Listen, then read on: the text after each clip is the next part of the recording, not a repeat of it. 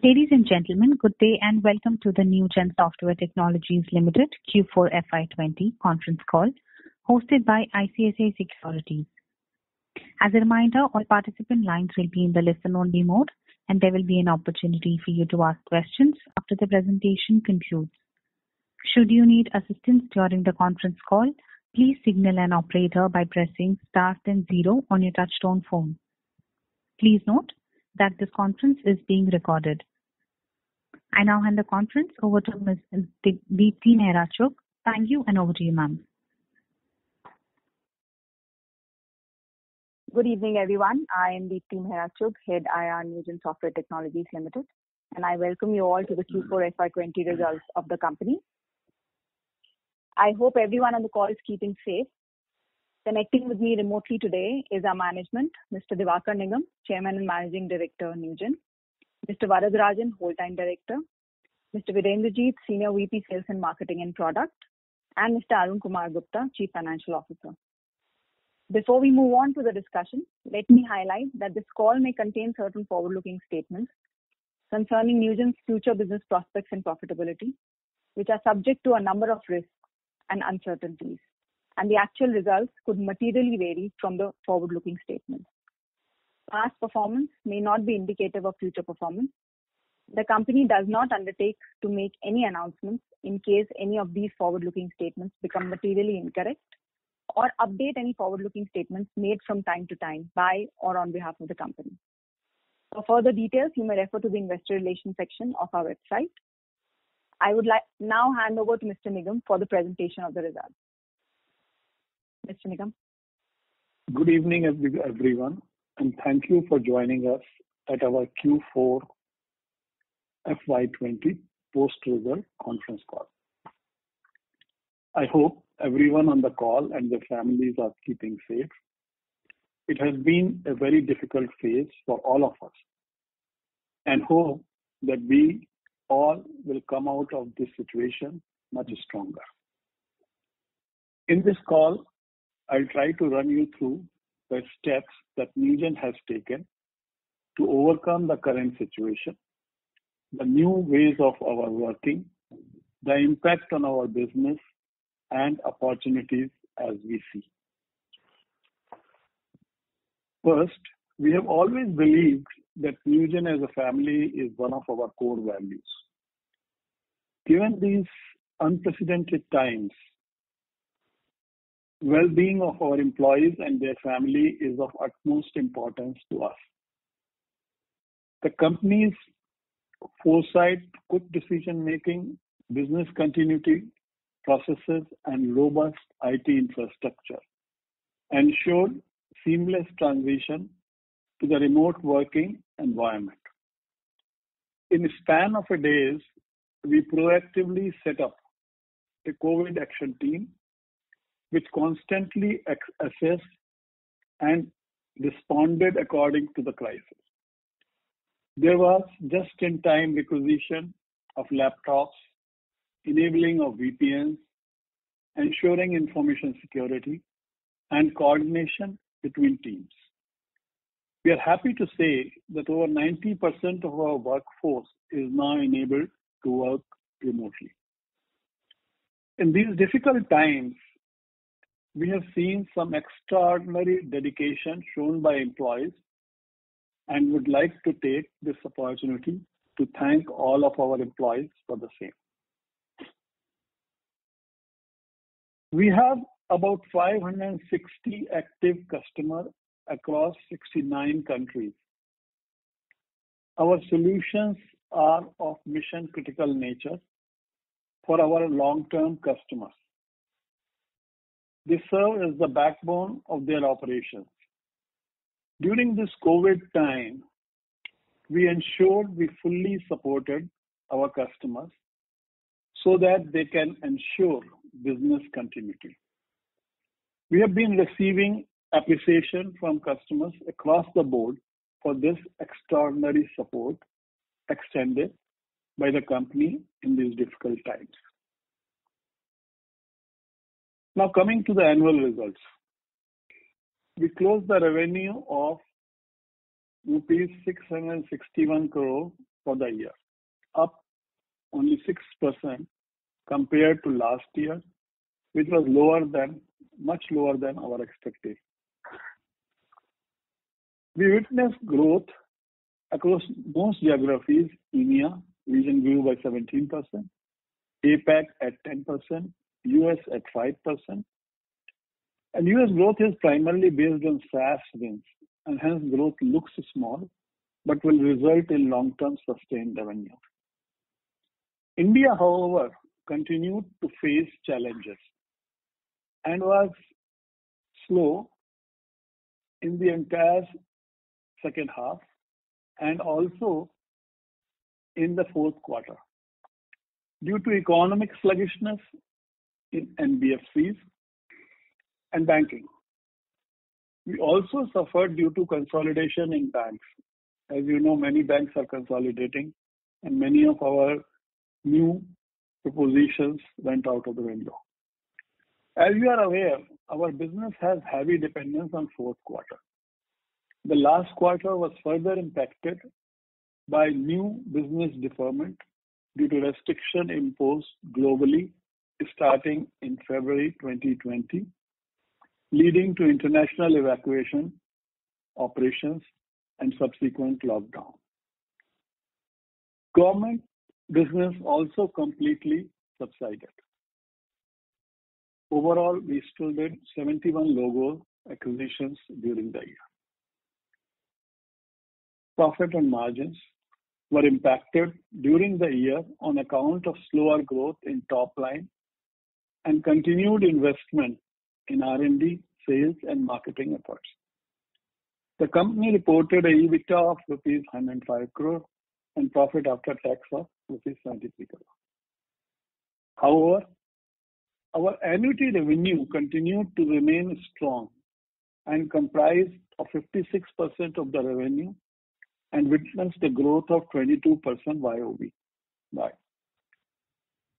Of these, cloud revenue continued to grow rapidly at 60% of YoY. Most geographies are increasingly showing acceptance towards cloud solutions. We successfully moved clients in SaaS to SaaS in APAC and one new customer there as well. SaaS solutions are easy to deploy remotely, and this is expected to give us substantial advantage in COVID year. During the year, Newgen has been again positioned a challenger in Gartner Magic Quadrant for content services. It has also been positioned as a strong performer in the Forrester Wave ECM content platform. Newgen make continuous investment in R&D and has strong team of 400 plus employees which constantly focus on various research and product development initiatives.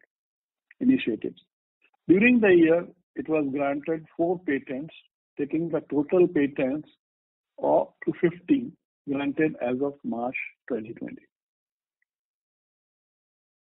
We have recently received approval of setting up a unit in the IT/ITES SEZ in Noida, UP, from Development Commissioner of Noida Special Economic Zones.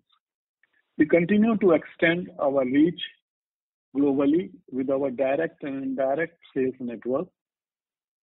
Now, we are also focusing and strengthening SI ecosystem. SaaS sales through SI in Fortune 2000 customer in US is thriving, and we are seeing good traction in this. While in short term, the environmental challenges are expected to continue to lead delays in new deal signing and lengthen the sales cycle, we believe that today the relevance and requirement of our digital transformation solutions for enterprise is more than ever. All our customers are realizing this during work from home situation and planning to go for more of these solutions implemented. These solutions are natural fit for our strategy of remote implementation. We are thus reinventing new ways of working by aggressively pursuing cloud deployments across the globe. Moving forward, we expect that this would yield good results. We are structuring our teams in the right way. We have been successfully executing each stage of the project, from requirement gathering to project planning to implementing and production support remotely. The company has been transforming new methods of sales and marketing also, including remote engagement and increasing localization effort. Company's new version of product, IBPS, has low-code capability and includes cloud deployment that are very relevant today. Newgen has launched an enhanced version of Customer Communication Management Suite and enables users to easily create, design, and manage HTML, email, and other messaging communications. Newgen is developing and deploying new solutions under Paycheck Protection Program of USA to help financial institutions quickly process loans under the various monetary and fiscal interventions introduced by government globally to stabilize economic conditions. Within a span of a couple of days of announcement of SBA's, that is a US government, SBA PP scheme by US government, our team defined and conceptualized the solution, designed and built it, deployed the same on our cloud, Amazon Cloud. We are receiving good traction of our new solution, which has now been deployed by 20 plus banks and financial institutions in US till date. We are now working on the forgiveness piece for the same. The company is prioritizing SaaS-based delivery model for the solution. We are making concerted efforts towards more efficient operations and cost optimization for cash preservation to help us maintain a healthy liquidity position during this phase. Our R&D expenditure during the year was 9.45% of revenue and sales and marketing efforts at 21% of revenue, keeping our long-term plans in mind.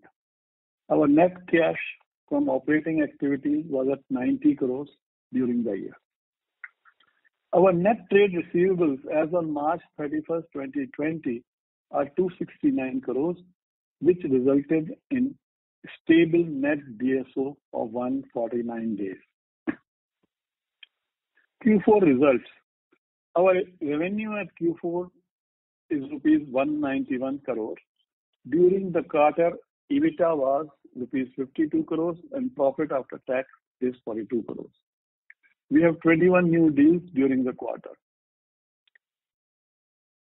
And it includes large projects with leading Pan-African financial institutions offering bank services to 20 African countries, license agreement with key government ministry in India, 4 cloud agreements in US, including a deal with leading provider of property casualty insurance for auto, home, and business, mid-sized project with one of the largest Bahamian bank. We also required to strengthen our board. We have appointed Ms. Padmaja Krishnan as non-executive independent director of the company during the quarter.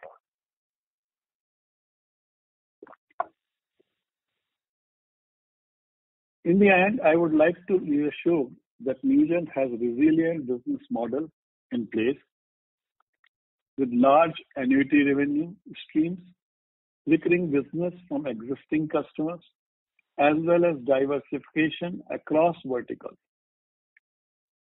clients, and geographies. We are also working on cost optimization measures in the short term to conserve cash. We are carefully monitoring the situation and taking all necessary precautions for employees, customers, partners, and vendors. We are also actively pursuing new opportunities while working around new ways of working to ensure that Newgen emerges strong from this situation. We are now open for question and answer. Thank you very much. We will now begin the question and answer session. Anyone who wishes to ask a question may press star and one on their touchtone telephone. If you wish to remove yourself from the question queue, you may press star and two. Participants are requested to use handsets while asking a question. Ladies and gentlemen, we will wait for a moment while the question queue assembles.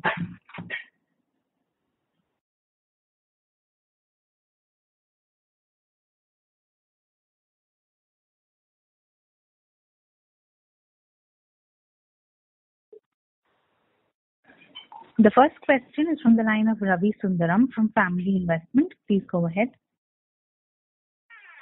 Hello. Thank you for the opportunity. Hope you're all doing safe and congrats on the excellent set of results. Sir, I just had one question. The question was, yes, we had some deferment of business in Q4, and does this deferment mean, I know Q4 is a heavy quarter for us, some of this would flow in our subsequent quarters, or how should we look at this, sir? Thanks, Ravi. This is Jeet from Newgen. So we had almost a set of at least 10 to 15 deals, which were almost confirmed deals, which really got pushed out. Now, what has happened out of these push outs? Surely some of these deals are going to fall through in Q1 and Q2, and we are assessing that. But there is also an element of some of these deals which may not fall through in the near-term visibility because as the customers also rearrange their priorities. So for the larger institutions, we are thinking for the banks where we have worked on strategies, they may still restore most of these deals over, say, in next 1 year's time. But whether they fall in Q1 or Q2, that's the time. We think that 60% of these will still get closed in next 2 quarters. But others may just get delayed for a slightly longer time. Okay. So, I think... Sorry, go ahead. No, I just wanted to, does that answer your question? Okay. Yep, that does. And I think we had also mentioned in our previous calls that though we have a heavy Q4 historically, we are slowly trying to move towards balancing it out by bringing some of the business in other quarters as well. Are we progressing towards that, and do we have some visibility in terms of 2-3 years of timeline or something like that, sir? Yeah, so I think there are 2-3 ways of happening it. So as one of this is very organic or what we are pushing through cloud. So as the annuity business starts becoming larger part of the business share, the seasonality subsides. And in fact, in our last couple of years, that has happened. We have now reached an annuity business from roughly around 40% to 56% over the last 3-4 years. And this is growing substantially year on year. So with more cloud push and larger business size, we do think that over a period of time, the seasonality will decrease. So far, we were not pushing cloud across all territories very aggressively because we are timing it with the market acceptance of that solution. But now with this COVID, I think there's a complete new way where customers are being more receptive about cloud, as well as it becomes a more viable way of conducting business, doing business, as well as implementing solutions. So we do think it may accelerate, but it will take still some more time till we have a large amount of our revenue coming as license deals, which introduces the upside business. So it's a work in progress. So it may take 3-4 more years to really smoothen it out completely on quarter to quarter. Okay. Thank you very much, sir. That answers my question. All the very best. Thank you. Thank you very much. The next question is from the line of Vikas Himani from Natwarlal Research. Please go ahead. Hey, hi. Congratulations for the good quarter. So my question is related to the billing rates. Do we have any impact on the billing rate due to this COVID-19 situation first? Or are we trying to do this to give the more transition from the volume side? Yeah. So because if I understand your question is about does it have impact on billing rates? Yes. So, our billing rates predominantly are determined in different lines of our revenue streams. So we have revenue streams predominantly, which is license, which is always negotiated, and in difficult times you can have customers negotiating harder. You have ATSs and AMCs and cloud, which are pre-contracted. There is very little negotiation because that's a regular business, but customers can still talk about, but out there the negotiation chances are very minor. And then there are resource-based contracts. In our resource-based contracts, we are not a company which really provides very large teams and has got very large horizon contracts. We still have short teams, tactical teams on tactical contracts. So we are able to retain our push is to able to retain our billing rates, and in terms of optimizing, in terms of getting more efficiency to the customer for the same billing rates. Because our business does not really get influenced by the rate at which I am able to bill our resources.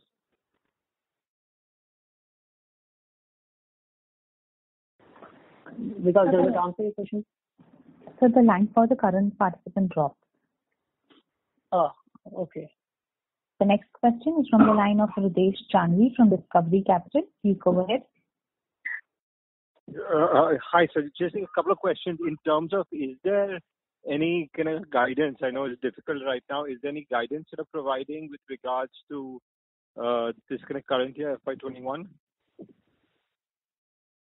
We don't provide guidances. The issue is this is an unprecedented situation in terms of looking at exactly how the business scenario will unfold is very difficult. But broadly, as Mr. Nigam in his address, we have a large part of our business is completely diversified. We are completely diversified across geos, across segments of businesses, and across customers with very little client concentration. And our contract deal sizes with clients are not of really huge magnitude. They are still more tactical. And we do very, very critical things for customers. Our customers run the bank is running its core businesses. It's lending on its platform, it's opening accounts on this platform. Similarly, if an insurance company is issuing. So we don't see any big challenge in our continued business, which is the annuity businesses or the renewal of ATSs, unexecuted order books, our support contracts, our cloud contracts. We do see, however, impact on the new deal wins, which is whether it's new deals in existing clients or new deals in new clients. So our ability to determine the next year's growth will be determined on how much the market opens faster and how fast customers are able to pursue the new orders. So we do see that there is still an upside for us because this environment has also thrown up, slightly accelerated the pace of certain decision making in certain customers. As the next quarter unfolds and market opens, we should be able to have more better estimates about how our top line will unfold and our cost will. Got it. And the entire product which is helping and assisting in the PPP in America, which you were saying has been adopted by about 20 clients or so.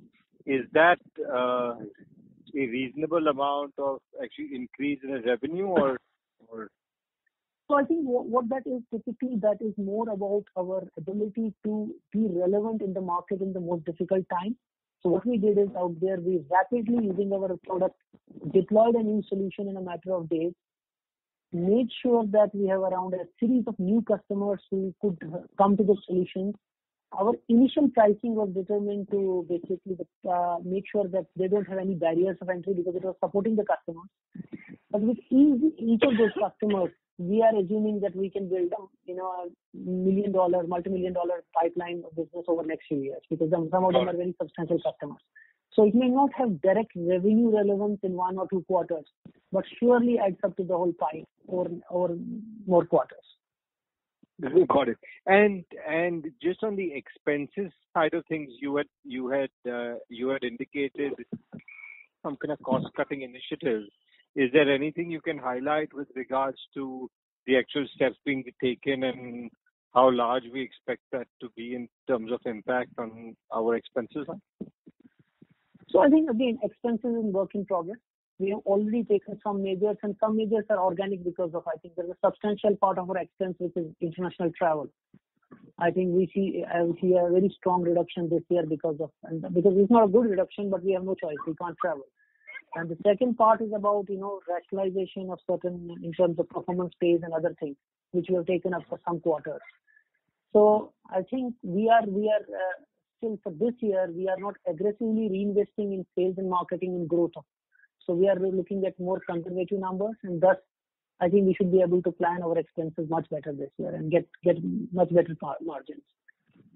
Got it. And the last question is on the India revenue piece of things. So obviously with the kind of consolidation of financial institutions, etc., you had indicated things are going slightly slow.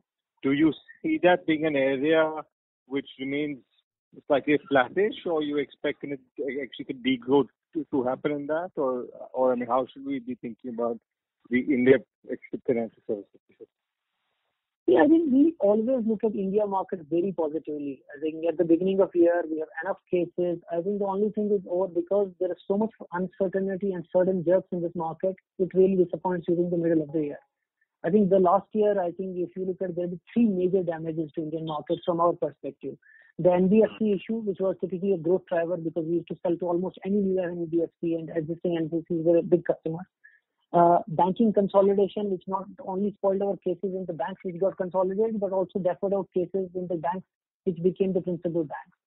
As well as government, slow movement in government cases, where decision making completely got pushed out.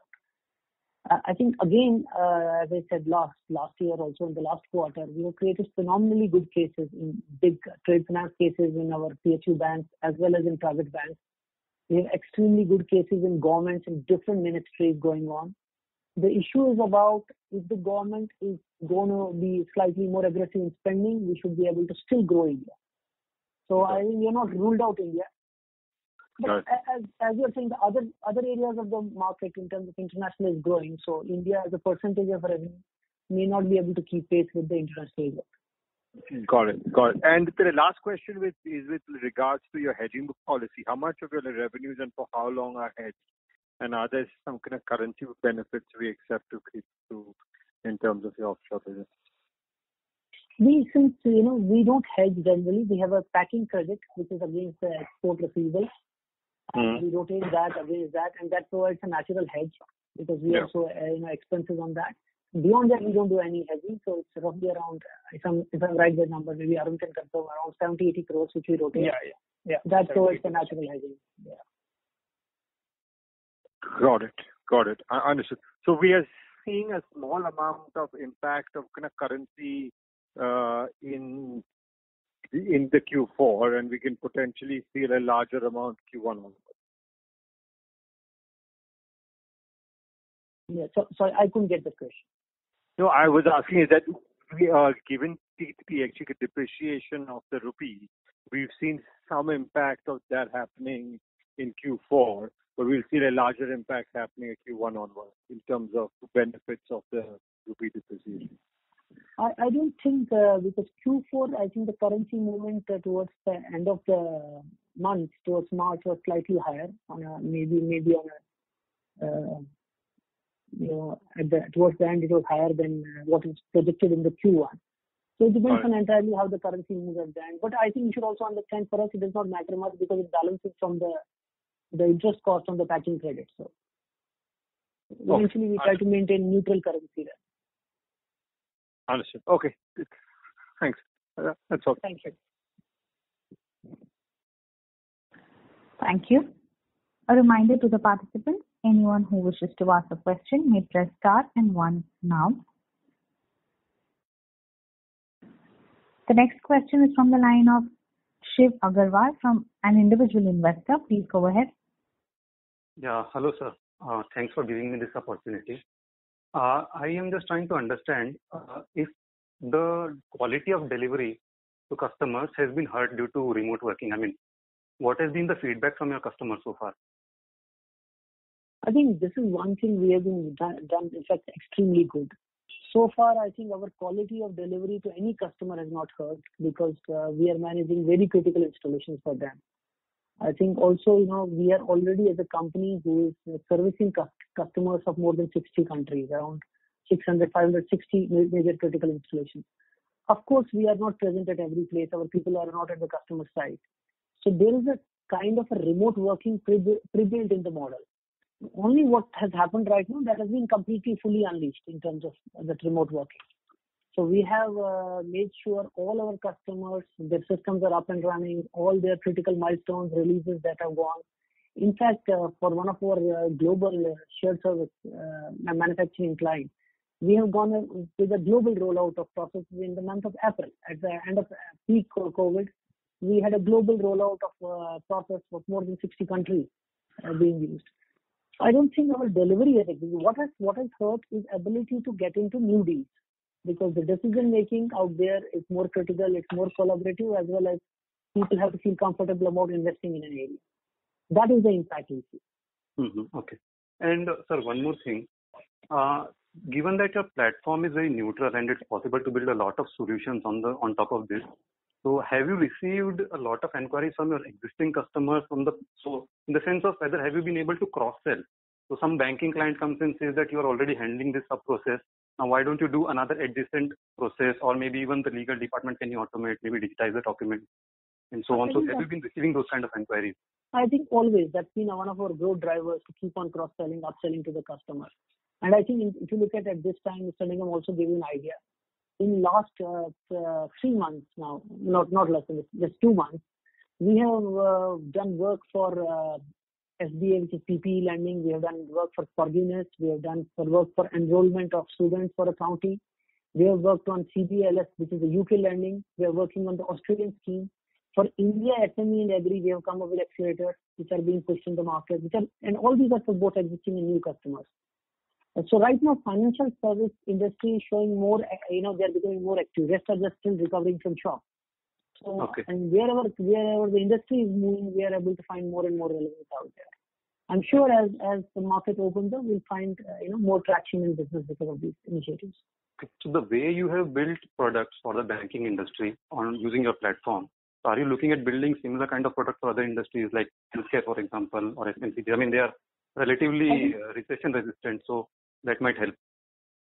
So it's very difficult to understand a new industry in the time of crisis. Okay. I think we have already 5 different industries. We do government is another big area for us. Insurance is another area for us. We then work on manufacturing and global shared services as one important area. Similarly, pharma insurances, health insurances, these are some areas where we have expertise. So the initial success is around working more on those areas. And then as in a better times, we can invest into newer areas and newer verticals. And just one more thing, sir. Regarding the PPP and the one in UK and also Australia, you mentioned that you have signed up some 20 odd customers. So how many of them are new and how many of them are your existing? You have deployed your customers. So far the customer wins are only in US. We have not got any customer wins so far in Australia or UK. Okay. Anyway, these are very small subsidiaries yet. And if I'm right, out of the US, out of 20, more than 50% or 60% are new customers. Okay, so then it gives you a lot of growth opportunities in that. Fine. But you can check with Dipti, right? With Dipti, she can give you an exact number. Yeah, because I think substantial is new customers. Yeah, the strategy was to acquire them to cloud through this opportunity and then show them the power of platform and then do the regular digital account opening, loans, CV, many more processes with them. Right. Thank you. That's it from my side. Yeah. Thank you. We would request the participants to please press star and 1 to ask a question.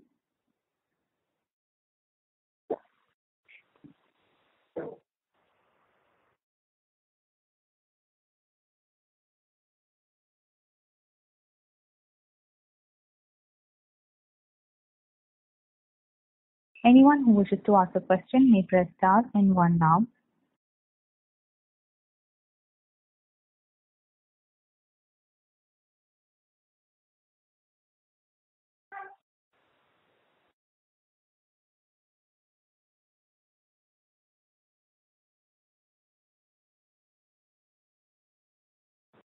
The next question is from the line of Rahul Bohri from Exponential Capital. Please go ahead. Yeah, thank you so much for the opportunity. So I just want to understand, the EBITDA or the PAT this year has obviously gone down significantly, and I believe one of the key reasons is the impact of COVID in the last quarter. But as you look back, even quarter on quarter for the last 3-4 quarters, our numbers have been lagging the previous financial year. So is it the NBFC and banking, so to say, challenges that sector is facing? Is that the single biggest reason? How do you look at the bridge of, let's say, the EBITDA from last year, which is about 25 odd crores? How do you look at that bridge? And second question is more related to the days, which is roughly about 149 days. Is that something which is unique to our business, given the large dependence on the BFSI segment? And do you think that can improve going forward? Yeah, Rahul, thanks for your question. So I think if you have been tracking this business has been always positioned around the 20% growth rate, and we have been doing that for X number of years now, at least last 8-9 years. And so what has happened in the first 3 quarters, because of the weakness in India, we were already running in a slower rate, or rather than 20%, we were running at a growth rate of around 13-14% in the first 9 months. And at that level also, so there was some amount of difference. And our cost at the beginning of the year, when we are planning the cost for achieving 20% growth, both in investment in R&D, sales, marketing, as well as manpower for servicing that growth, we are already at a cost of between 15 to 70% every year. So anything which is below, above that adds to our margins, and anything below completely eats up our margins, because we can't do cost planning based on exactly on the business which we do in that year. So there is some element of slowdown in the first three quarters of the year because of the India impact. But the biggest crisis, if you look at our Q4 business also, the majority of that Q4 also is lopsided towards the last month and the last 15 days of March, because that's where most of the license deals get closed for us. And if you look at also as the impact of that, this year our license revenue has gone even lower than the last year's license revenue. So any revenue addition would have directly added to our margin, because that's how the numbers unfold. Anything beyond 15-16% of our cost gets completely added to the margin. So all this roughly around 20, 30, 40 crores of, if you look at clip, we are looking at actually the clip which was bigger than 20 crores, because we are comparing it with the last year number. Our projected numbers for this year were slightly higher than that. Right. So some more. So I am assuming that last 30 crores, 35 crores of slip was all because of Q4. But beyond that, another 20-25 crores was a slowdown in the whole year of India. Mm-hmm. And on the second question of DSOs, I think if you've been tracking this, I think our DSO has been a part of our business culture, and it's also to do with licensed company sales globally. If you track international companies who sell a lot of licenses, especially the new customers. So we were in the around 2.5 years, we were at a DSO of more than 270 days or something like that. So we have taken a target to get the average DSO to 120 days. I think we have already reached that. Only the March number, still March quarter is slightly larger, so the DSO number is slightly larger at the end of the March. But if you look at an average during the year, it has gone around 120 days, which was our target. It will keep on reducing, because as the annuity and subscription businesses keep on increasing and become larger part of the revenue, this will further optimize. And I think, our next maybe 2-3 years, we can take our next year of target to bring it at less than 100 days. Okay. Thank you so much. You're welcome. Thank you. The next question is from the line of Amit Agarwal from Windy Investment. Please go ahead. First of all, thank you for taking my question. The first question is regarding revenue from top clients. So as I can see, the revenue from top 5 clients and top 10 clients has decreased on year-on basis with around 4 to 5%. Is this because we lost a big client among top 5 clients during FY20? Okay, sorry, I think our presentation did not make it. So basically, when we are saying this is not the revenue from the same 5 clients. So last year, we had got substantially 3 large deals from some clients, which created the concentration higher. So every year, these top 5 clients or top 10 clients also change for us, depending on who comes. So typically, our the larger clients are in the range of around $2 million of revenue. And they keep on switching. So we have not lost any client in those cases. But last year, we have got some major deals in US as well as in India. Some 3 large deals, which really made it slightly more lopsided towards the top 5 clients. Understood. And the second question is regarding the expenses. So as I can see in Q4 itself, there was some improvement around 5% in employee cost and around 10% in other expenses. Is this because of the COVID? And also, what is the magnitude of improvement that we can see from this number here? Yeah, so we have done some, I think some was because of the withdrawal of travel and other things, because there's a travel cost which gets cut because of that automatically. And some was because already, the year up to Q3 also was slightly slower on an implementation manpower, so we optimized something around that number. There's also amount of, manpower cost gets reduced because of the variable pay. Because since we didn't meet our targets, so the variable pay provisioning kicked in, which reduced the manpower cost. So that's where the impact has come in the last quarter, but it has been minor. Going further, during the year, depending on how the business and the conditions unfold, we have already defined a series of things, both on the manpower cost as well as travel and cost and other costs in SG&A and marketing. So we have put them on the radar. We are optimizing them, and depending on as the market unfolds, we should be able to really project them well. But as I said, I think it's even with the similar lines of revenue as we did this year, we should have better operating margins. We hope to do better than that, but I think we will generate better, surely have some expansion of operating margins this year. Would it be possible for you to at least quantify Q1, Q2 from here? I think it's difficult because, we don't really do forward projections, and I think, our business is also still very small and jerky, dependent on still licenses and new deal wins. So, but any more color that you can talk to Dipti, she can provide you as much information. Perfect. Thank you.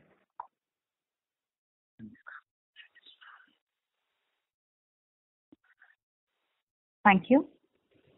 We would request the participants to please press star and one to ask a question. The next question is from the line of Rahul Agarwal from Infinity Capital. Please go ahead. Hi, thank you so much for the opportunity. My question was more along the lines of what the previous two participants are asking. So on the cost structure side, how much of your costs would be fixed costs and how much would be variable costs? In the sense that a bunch of your revenue would also be linked to implementation, and as new deal wins go down, that part of the revenue may disappear and you may also be forced to cut costs there. When we look at your P&L, how do you break each of these down, and how would you think the margins would shape up with the revenue being impacted? Yeah, so you're right. We have an element of cost which is roughly around still 40-45%, which is manpower driven in terms of support and these. That is where, depending on the size of business and size of our implementation, we have the variabilization of cost. But a large portion of our costs, which are to do with our sales and marketing and R&D investments, are predetermined. So every year we do plan about both these heads very aggressively. This year, as Mr. Newgen has communicated, we are looking at really working on also conserving cash and not going very aggressive on that. So this year, for the first time, we are not planning for almost 20% both upfront in Q1. We will see how it unfolds and then plan. So there is going to be optimization in our sales and marketing costs in terms of our travel and expansion.